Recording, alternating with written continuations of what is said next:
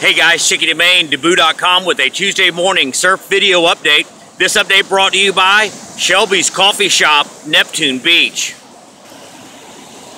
Okay guys, looks like there's still a little bit of swell left in the water from yesterday. Winds are just starting to pick up out of the west at about 2 to 3 miles an hour, and every now and then there's a long line that's trying to break. The tide's not right here, but as you can see, there's some whitewater crumble and there's still a line left. With the wind starting to come on offshore this morning, could be a fun wave at the right tide, right place, right location. Looks to be about knee to waist high, maybe a tad bigger on sets, but there's still plenty of swell in the water. If you didn't get a chance to surf yesterday, get on it today.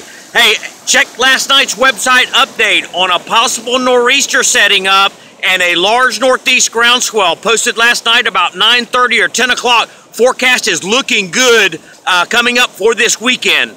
Stay tuned for the next update.